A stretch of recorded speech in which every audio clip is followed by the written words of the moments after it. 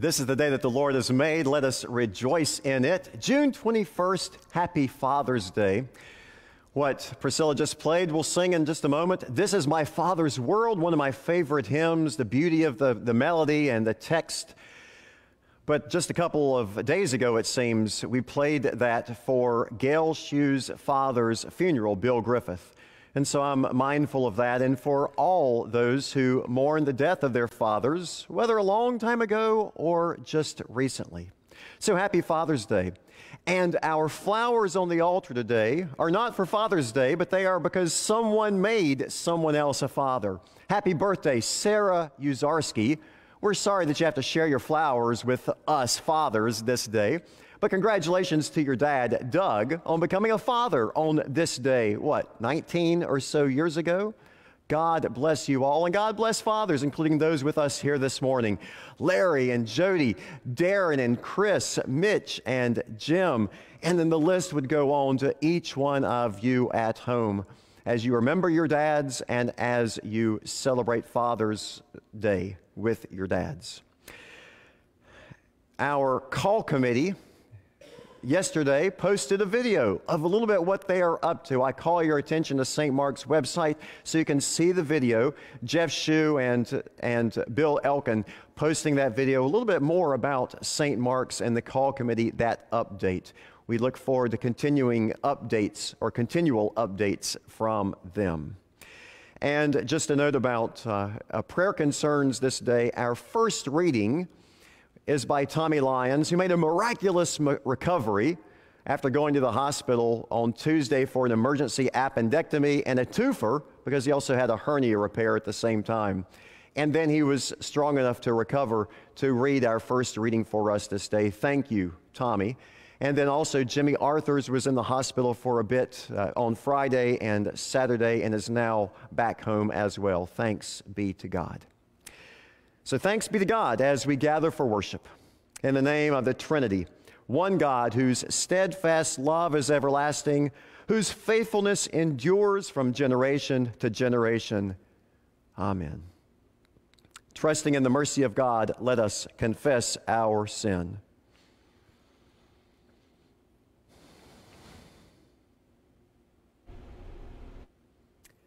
Reconciling God, we confess that we do not trust your abundance, and we deny your presence in our lives.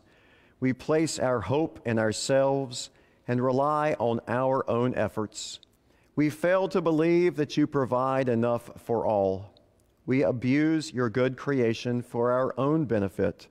We fear difference and do not welcome others as you have welcomed us.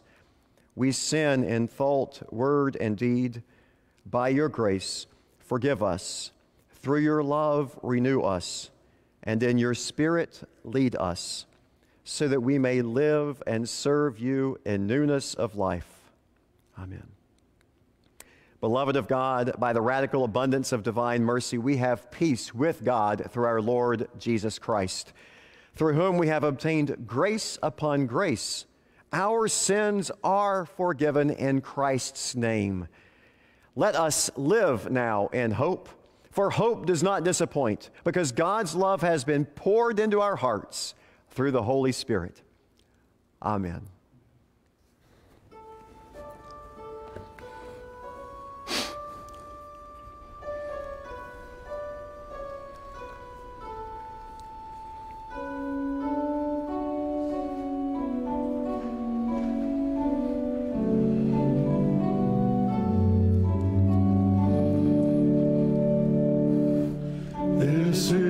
My Father's world, and to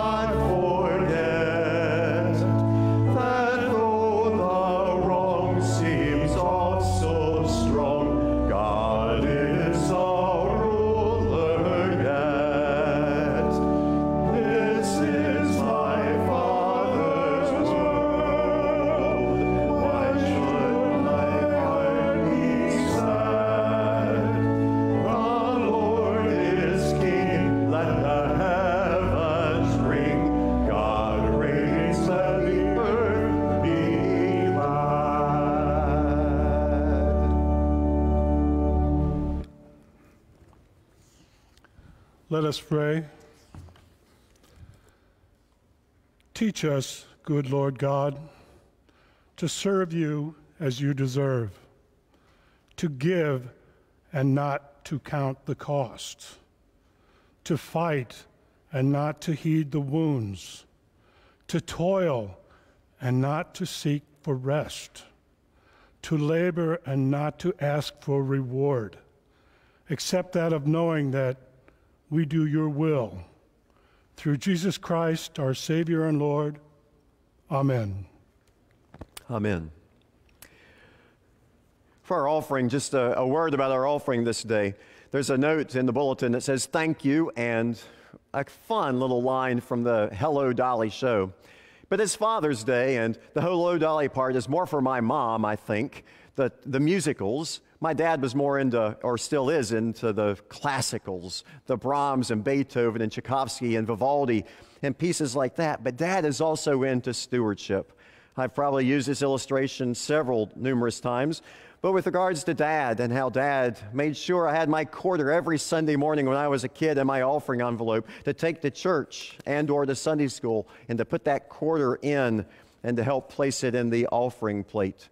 But as I grew older, Dad kept encouraging me to give more, not just quarters anymore, but to continue to contribute as Dad has so generously contributed to the church local as well as to the church national and to many other wonderful, powerful, and worthy ministries. Thank you, Dad, and thanks be to God for the stewardship of you all. Let us sing together the doxology.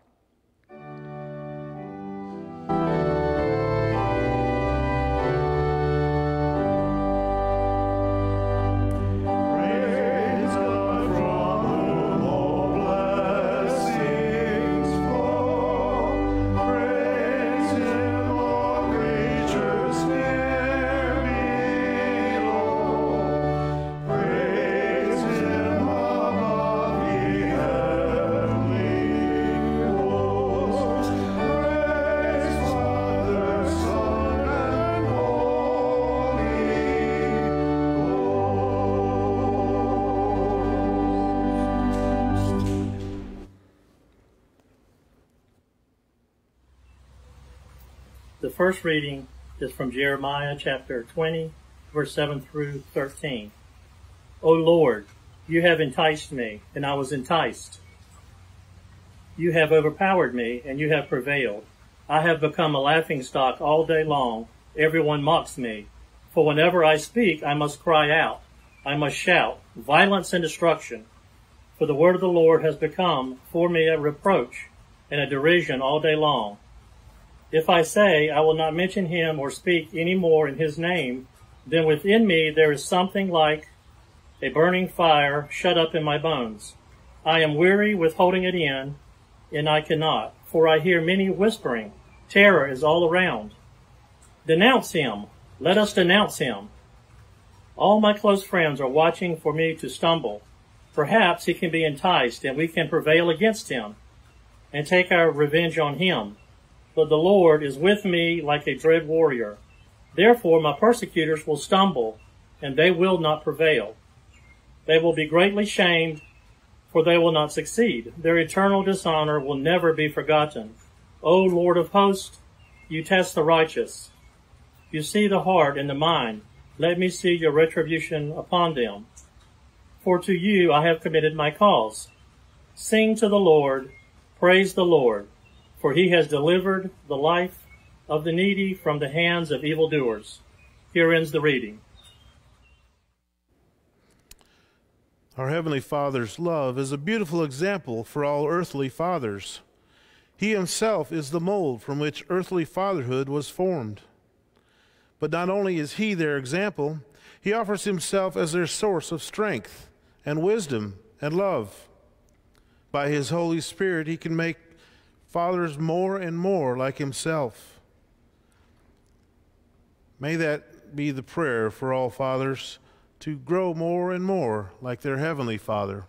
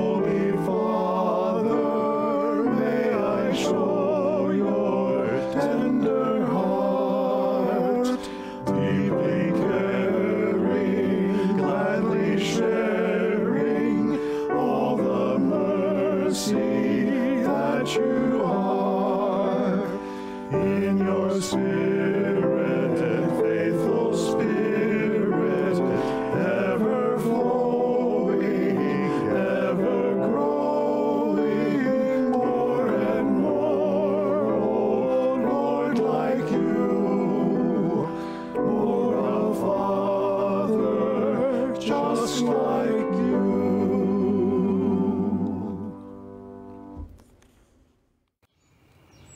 The second reading is from the 6th chapter of Romans. In baptism, we were incorporated into the reality of Christ's death and resurrection. We have been made new in Christ through his death and resurrection to live freed from sin. Should we continue in sin in order that grace may abound? By no means. How can we who died to sin go on living in it? Do you not know that all of us who have been baptized into Christ Jesus were baptized into his death? Therefore, we have been buried with him by baptism into death, so that, just as Christ was raised from the dead by the glory of the Father, so we too might walk in newness of life.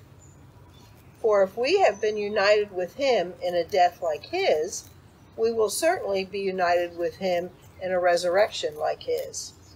We know that our old self was crucified with him so that the body of sin might be destroyed, and we might no longer be enslaved to sin. For whoever has died is freed from sin. But if we have died with Christ, we believe that we will also live with him. We know that Christ, being raised from the dead, will never die again. Death no longer has dominion over him. The death he died to sin, once for all. But the life he lives to God. So you also must consider yourselves dead to sin and alive to God in Christ Jesus. Here ends the reading. Thank you very much, Leslie, for reading that for us. Leslie Karen Leonard, and that cross, the resurrection cross behind her, reminding us of death and resurrection of Easter.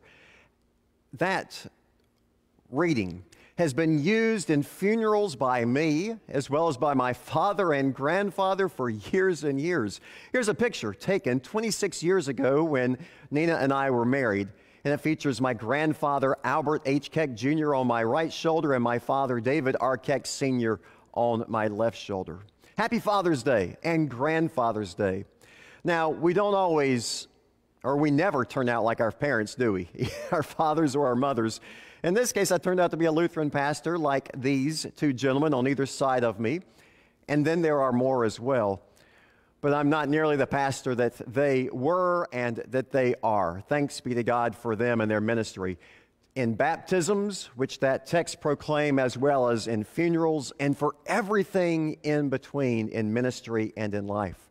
But we learn a lot of things from our fathers, like how to use tools, hammers and tweezers to pull our teeth out, right? Or to hammer our thumbs. Probably not with our fathers gathered here this day, but sometimes that's what we learn. Or maybe your dad has taught you how to shave, right, Elliot? Yeah, you know that. Yeah. How old are you? You're getting there. Or maybe how to make the perfect cup of coffee for Dad in the morning with a lot of sugar. Make sure you add a lot of sugar for your dads, okay? Or maybe your dad just taught you how to play ball, take you out in the backyard, and you guys threw football or baseball, softball, whatever it might be. Playing sports. Or maybe your dad just attended your sporting events, your athletic events, and your school events too. So when I was a kid, my great-grandparents lived in Richmond, Indiana. And on our way up to Richmond, Indiana, one of the things I learned from my parents was to take those family trips in the summer to go see relatives far away. And we would go to Richmond, Indiana, but we would stop in Cincinnati, Ohio, at least so I could go check out the Cincinnati Reds' Big Red Machine back in the 1970s baseball game. I still have that. And maybe your dad has taught you how to tie a tie. Do any dads still wear ties, by the way? Or especially during these COVID days? Thanks, Dad, for teaching me how to tie a tie, though. That is a serious thing. We don't always wear collars, do we? And here is a gift from my dad. Really. June 7, 1982, my dad signed the book inside. June 7, 1982. Dear Dave, I thought you might enjoy this unusual version. It's been a favorite of mine. With lots of love, Dad. So I was 17 years old, and Dad gives me a miniature Bible. Actually, just a cotton patch version of Matthew and John's Gospel of the Bible. A 17-year-old kid getting the cotton patch version of the Bible. I didn't exactly know what it was or what to think, and I'm sure, Dad, I'm sorry, I didn't read it immediately. I probably didn't read it until I got to seminary several years later, but who knew? And I still have that book.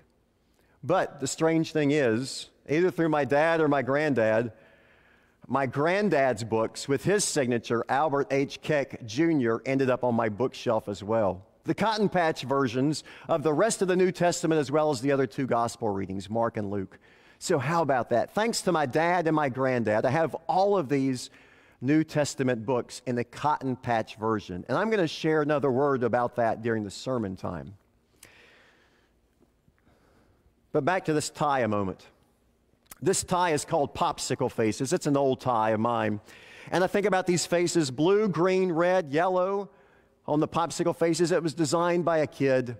Maybe a kid who saw color amazement in all the faces of the world, or at least the Popsicle Faces. And I'm reminded of the song that you all know. Jesus loves the little children, all the children of the world. Red, brown, yellow, black, and white, they are precious in his sight. Jesus loves the little children of the world. And I'll say another word about that during the sermon time today, too. God bless you, children, all the colors of the world. And God bless you, fathers, as you continue to share your gifts of books, of theology, of money and offering, of sports, of life with your children. Thanks be to God. Amen. Let's sing Children of the Heavenly Father.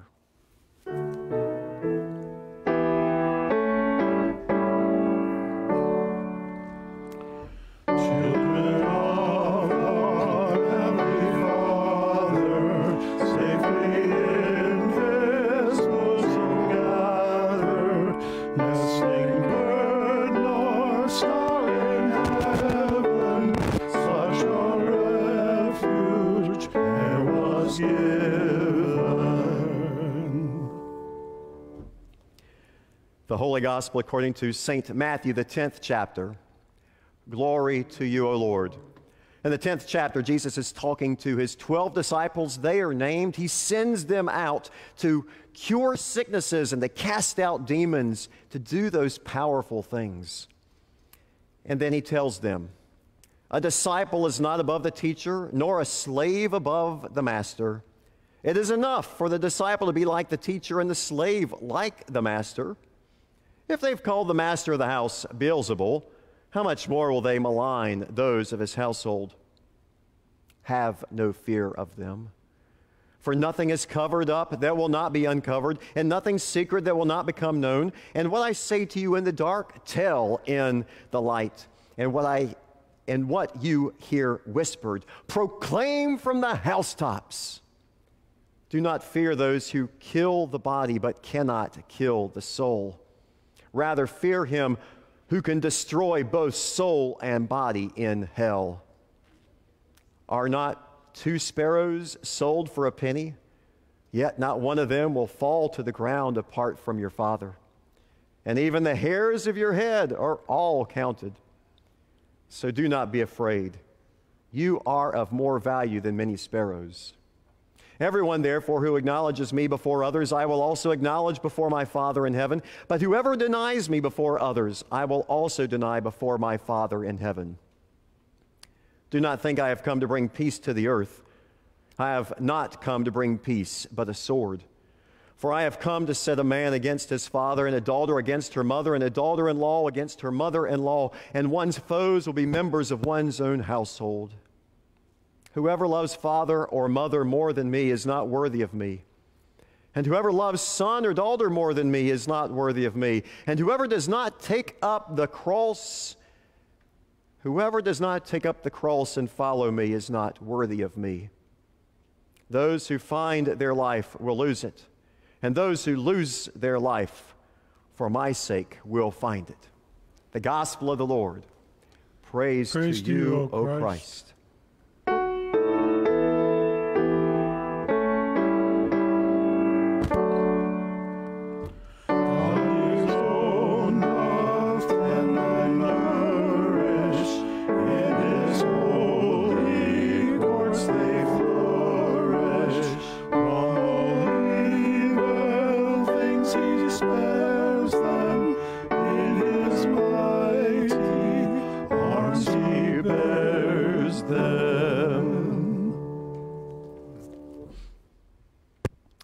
Grace, costly grace be to you from God our Father and our Lord and Savior Jesus Christ. Amen. The gospel text today began with, a disciple is not above the teacher. A disciple means a student, and I've never been above my teachers, and I'm certainly not above teacher Jesus, nor a slave above the master. And that word slave hit me between the eyes again this week, following Pastor C.C. Mills' sermon this past Sunday, following the Wednesday commemoration of the Emmanuel 9, following Juneteenth this past Friday as well. The last couple of Sundays, I began by sharing the Evangelical Lutheran Church in America statement on anti-racism, but there is actually a pledge, an ELCA pledge that's put together, which is just one sentence, basically, and it says, sign the pledge below. I commit to study and prayer and action to become an anti-racist individual in an anti-racist church, and share your participation on social media using hashtag ELCA for Justice. This was signed by, well, now thousands of people, but initially it was put together by presiding Bishop Elizabeth Eaton, who preached here a couple of Sundays ago, by Vice President William B. Horn. And a quick note about Mr. Horn. Mr. Horn is retired Air Force. He is African American. He got his undergraduate degree from University of Tulsa. He earned, and that's a Bachelor of Science, he earned a Master's in Human Resource Management from Pepperdine and a Master's of Political Science from Auburn University in Montgomery.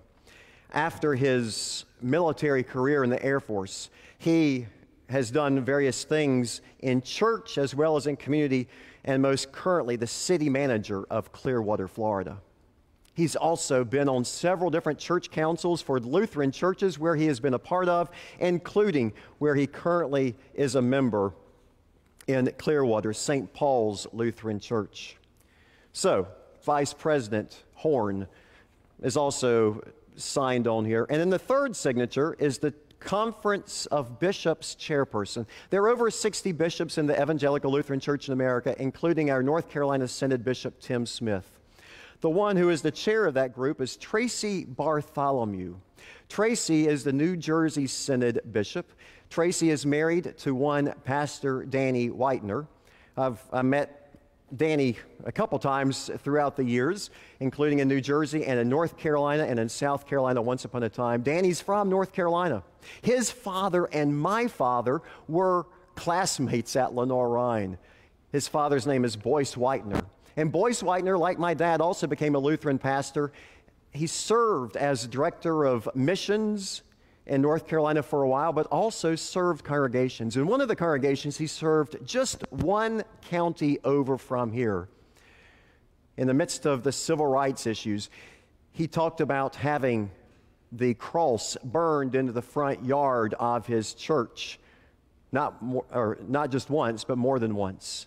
Pastor Boyce Whitener focused some of his preaching against racism and against hatred, even against the KKK. Crosses were burned. Eventually, Boyce's son, Danny, grew up. They'll also have a daughter named Patty, who lives in Florida. But Danny grew up, became a Lutheran pastor himself, married Tracy Bartholomew, and she's the one who signed this, as well as, like I said, thousands of others who helped pen this document. Maybe you want to check it out today as well. Number 2, it says, work to dismantle racial injustice. Among other things, it says, take a look at the Living Lutheran magazine to see what they're saying. And so Living Lutheran magazine, this current issue, you can get online. It talks about families and how our families all look different within the Evangelical Lutheran Church in America, as well as just across the United States. But there is this article from a Lutheran pastor in Alabama in the 1950s. He's the white one in this picture. His name is Robert Gretz. He was from West Virginia, and he went to seminary in Ohio, and then he went to go serve in Alabama.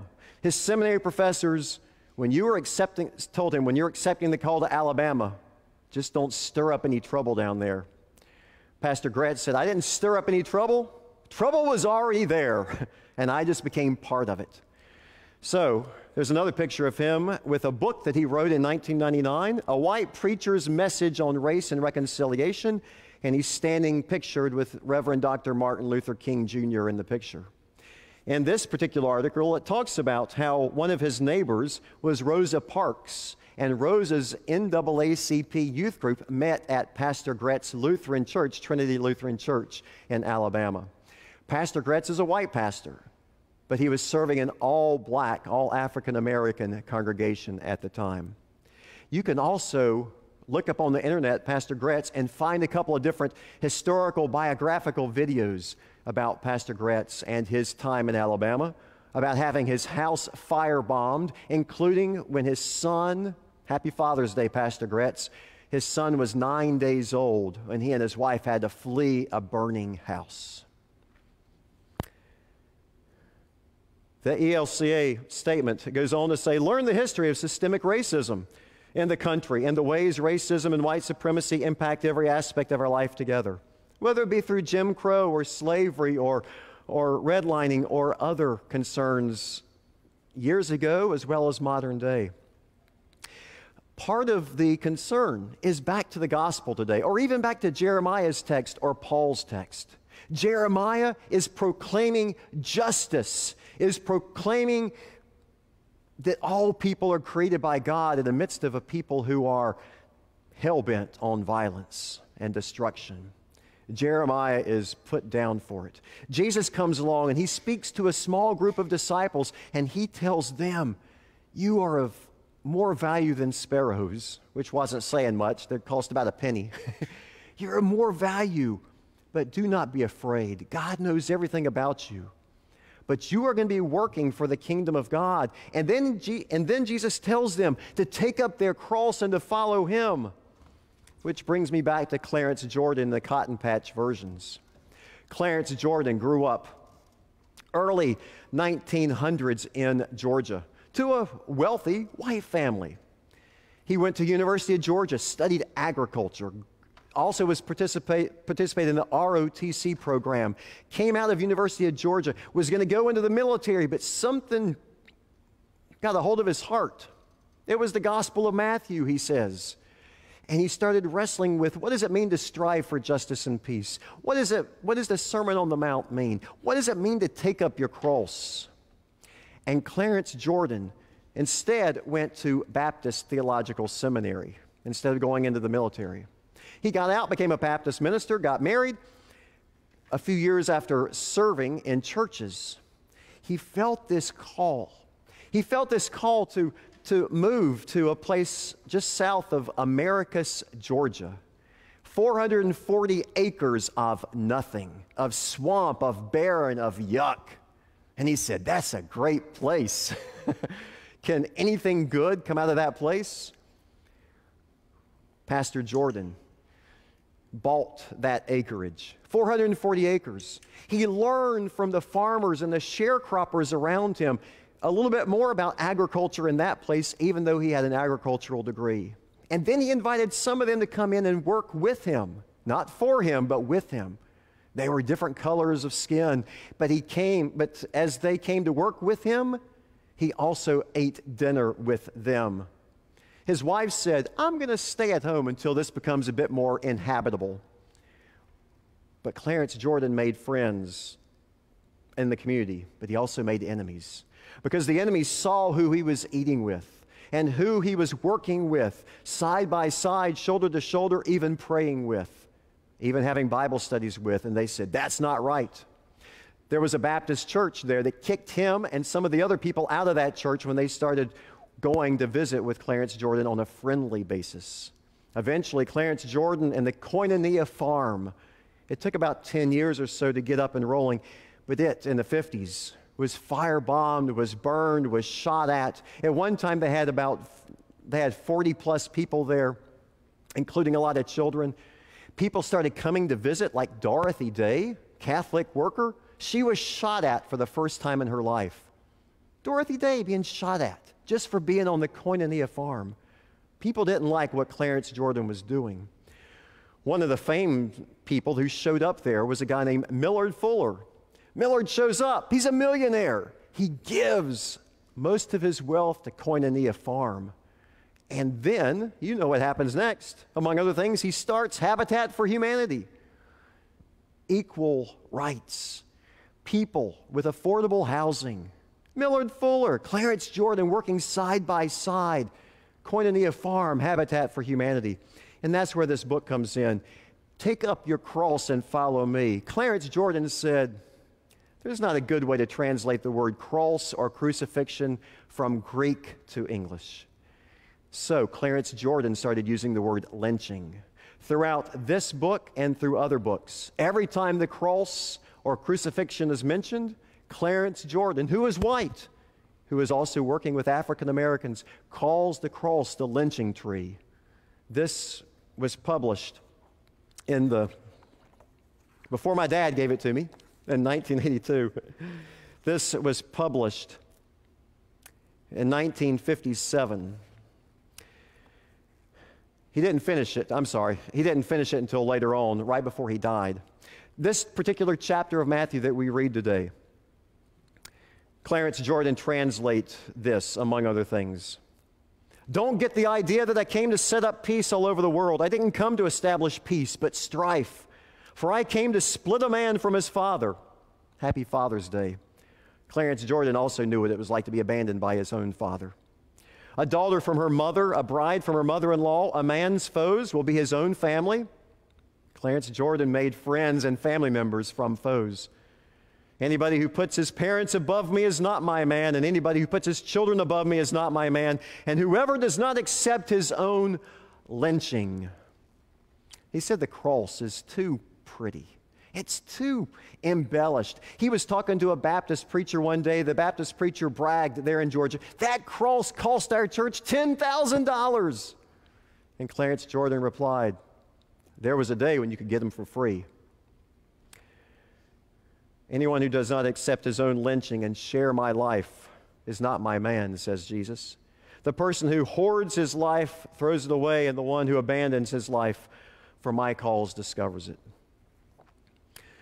I think Jesus' cause is to proclaim the kingdom of God through word and through deed, through social justice activities, even through signing an anti-racism pledge, to working as my daughter. Happy Father's Day, my daughter says. 22 years ago, she made me a dad. She told me to watch the movie 13th the other day. Dad, you got to watch 13th. Rachel, I haven't finished watching it, but I did start it, and I have watched some of it. On Juneteenth the other night, I watched a bit of the movie Selma. I saw it several years ago. Selma is a hard movie to watch. In the midst of Selma, Martin Luther King Jr. has this nonviolent protest, although 3 people get killed eventually, 2 white people and 1 young black man. The white people are there to help King protest. Martin Luther King Jr. finds himself in jail. He is depressed. He is worried. He is sad. And Ralph Abernathy is sitting right beside him on his left side in the jail cell, or right side, I don't remember which now. And he's sitting right there, and Ralph Abernathy starts quoting today's gospel reading to Martin Luther King Jr. They said it really happened. Ralph Abernathy quotes to Martin, "Do not fear those who can kill the body but cannot kill the soul. Rather fear him who can destroy both body and soul in hell. Are not 2 sparrows sold for a penny? Yet not one of them will fall to the ground apart from your Father, and even the hairs of your head are all counted. So do not be afraid, Martin. You are of more value than many sparrows." Martin Luther King Jr., like Jeremiah, like Jesus, like countless others, proclaimed social justice. It cost him his life. And yet at the same time, Jesus reminds us, do not be afraid. Black lives matter. So does yours. God is with you. Amen.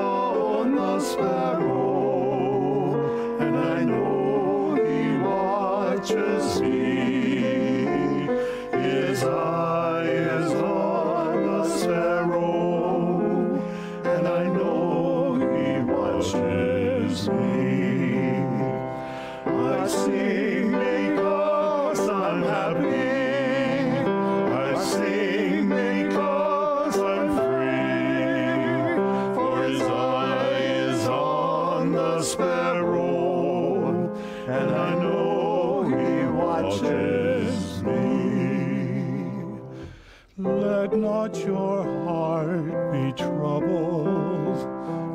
His tender words I hear, and resting on his goodness, I lose my doubt and fear. Oh, by the path he leadeth, but one step I may see. His eye is on the sparrow, and I know he watches me. His eye is on the sparrow, and I know he watches me. I sing because I'm happy. I sing because I'm free. For his eye is on the sparrow, and I know he watches me. Whenever I am tempted, whenever clouds arise, when songs my place is lying, when hope within me dies, I draw the closer to him, from care he sets me free. His eye is on the sparrow, and I know he watches me. His eye is on the sparrow, and I know he watches me. I sing because I'm happy. I sing because I'm free. For his eye is on the sparrow, and I know he watches me. Sevilla Martin came down from Canada to visit friends in New York. And she visited the last name are the Doolittles. And she visited the Doolittles, and Mr. Doolittle took care of Mrs. Doolittle. Mrs. Doolittle had been bedridden for 20 or so years, and Mr. Doolittle himself was now basically in a wheelchair, and yet he was still helping Mrs. Doolittle. Sevilla Martin asked them, "Gosh, you guys are so positive. You're so joyful. What's the meaning of that? What's behind all that?" And Mrs. Doolittle from her bed replied, "His eye is on the sparrow, and I know he watches me." And Sevilla Martin got the inspiration to write that hymn, which became a whole lot more well-known and powerfully proclaimed by people like Ethel Waters and Mahalia Jackson and the African-American community.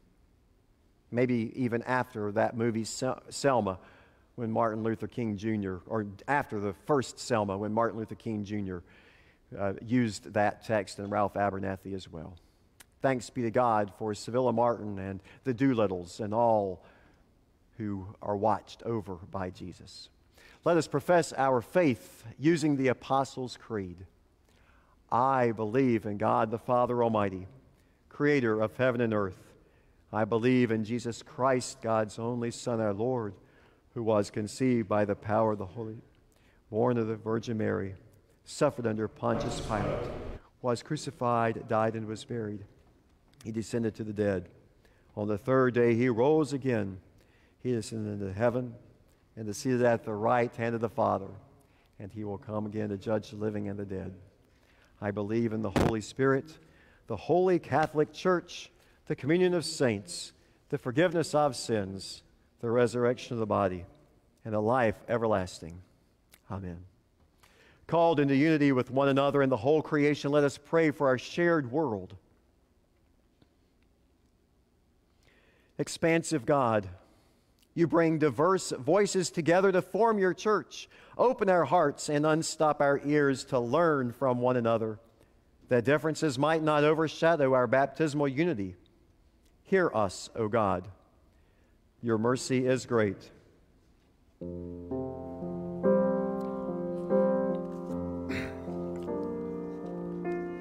Providing God,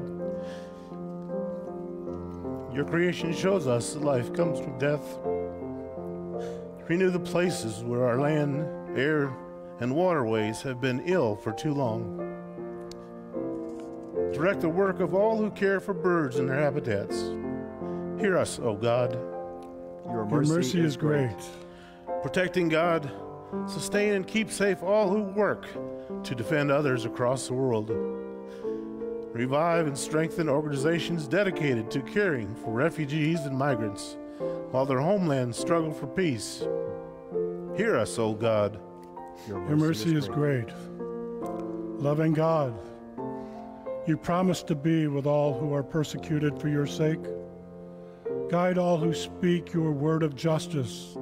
Console any who are to be tormented or targeted for being who they are. Hear us, O God. Your mercy is great. Compassionate God, you are with us, and we are never alone. Bless all fathers and father figures who strive to love and nurture as you do. Comfort all who long to be fathers, and all of whom this day is difficult. Hear us, O God. Your mercy is great. Father God, this day we lift up to you the prayer concerns of our hearts as well as from our lips. We include our nation's military. We include police forces. We include those who march and protest. We include our Lord's servants from this congregation, people like Tommy Lyons, Ken Kohler, Duncan McDuffie, Ronnie Wilkins, Pat Davis, Charleston Knox, Jimmy Arthurs, Adam Hauser, all COVID-19 victims and those who are working towards helping and assisting with both victims as well as providing for a cure. Hear us, O God.